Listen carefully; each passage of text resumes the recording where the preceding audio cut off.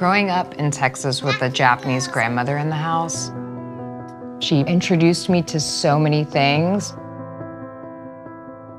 When this year kind of came around and I realized I had all this extra time on my hands, I really wanted to relive the memory of her, and I decided that I was going to start cooking Japanese food again.